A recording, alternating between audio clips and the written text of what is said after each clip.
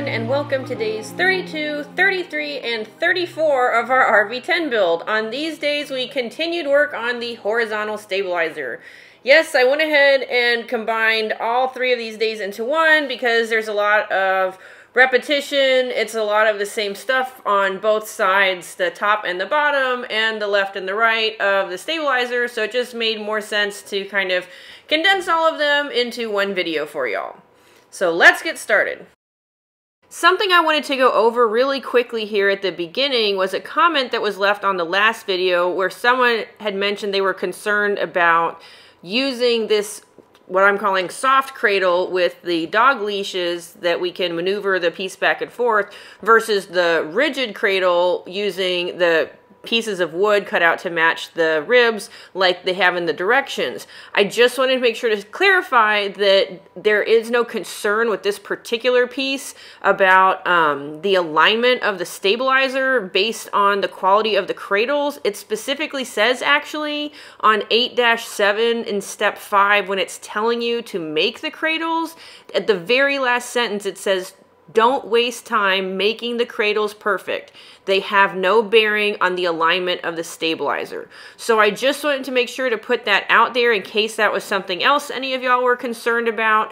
I know that yes, there are definitely parts where it really does matter about having everything held in place perfectly and trying not to put any sort of a twist in it, but I just wanted to clarify that this was not one of those cases, and so we were not concerned because of what it specifically said here in the instructions. We weren't concerned with using this different method with this different cradle. It still seemed like the best option for us and what we wanted to try to get out of it with the extra maneuverability after we'd seen Jason use a really similar setup with his plane. Ready? Ready.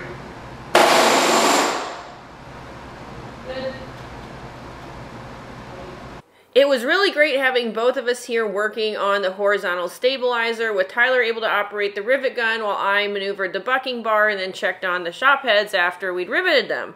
But one thing that's really important, I think, is to kind of come up with a good little lingo or jargon that you want to use, because the thing we kind of found out is that if you're just sitting here going, oh, well, it needs a little bit more, it's not quite there, hit it a little bit longer. It was just really vague, and so kind of having a good little jargon where we knew each other was ready to go, we knew about how much to keep going, so we will say either ready or on to make sure to communicate to each other that we actually are both ready to go. And then the couple terms that we came up with is a single tap and a double tap. So if looking at the shop head, it's just not quite right, the idea for us was that a single tap was basically trying to just hit it once more, a single time with the rivet gun, like a really brief little hit, and the double tap being that maybe it needed like 2 or 3 little quick hits.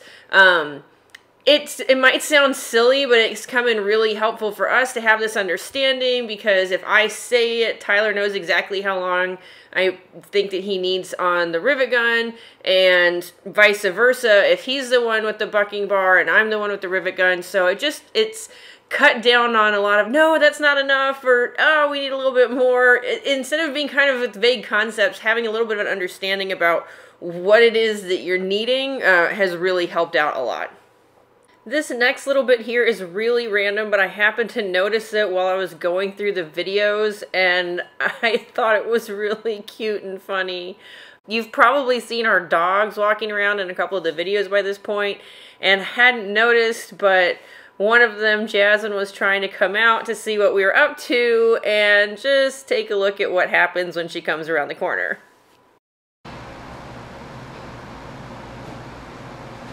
Ready? Ready. Bless her heart, poor little thing. Yeah, neither of them were really big fans of the drill or the compressor or the rivet gun for the longest time, but they've both gotten a lot more comfortable with the noises and everything out there, so you'll be seeing a lot more of them, I'm sure, in all the other future videos. So I mentioned briefly in the last video about how tight it gets there when you're trying to get your hand with the bucking bar in the area between the 2 stringer assemblies. And a couple things with that. One, on top of it being kind of hard to get your hand in there, you can't see the shop heads of the rivets that are on the bottom half of each of the stringer assemblies. By bottom half, I'm talking about, when you're looking at it here, it's the forwardmost half of the stringer assemblies, but just saying bottom to try and help make sense if you're sitting here looking at what we're working on. And that made it difficult to try and see the shop heads and the sizes, and to also try and get the rivet gauge under there and see how they were hit, like if they were actually set properly. And so we'd asked our technical advisor from our local EAA chapter about this, and he had a pretty neat suggestion that we've used a lot since then whenever we get into either a tight space where I can't fit the rivet gauge, or a place like this where you really just can't see it. And it's a really simple suggestion, but it worked out really well. He said, take your finger and push it against the shop head for a second or two until it makes a little bit of an indentation on your finger. Pull your finger out and take a look at the size of the indentation that that shop head is made on your finger. And you can then compare it to the holes that are there on the rivet gauge to try to see if it looks like that indentation matches the size that's there on the rivet gauge, and see if it looks like it's been set properly. It's obviously not very exact, but again, if you're in a tight space and you don't really have any other option, it's better than nothing. So it's worked out really nicely, and once again, really glad that we have our great tech advisor Joe to help us out when we have some questions like this. But one other thing with having that tight little area at the stringer assemblies, you always have to hold that bucking bar vertically, because you have all the different clecos there holding the skin to the spar. And the way, at least for me, that I had to orient my hand to try and hold that bucking bar vertically to keep it from hitting the clecos that were on either side, it put just this one little part of my wrist right up against the stringer assemblies. And so while I'm sitting there holding it and trying to buck it, it just kind of kept knocking it over and over and over again.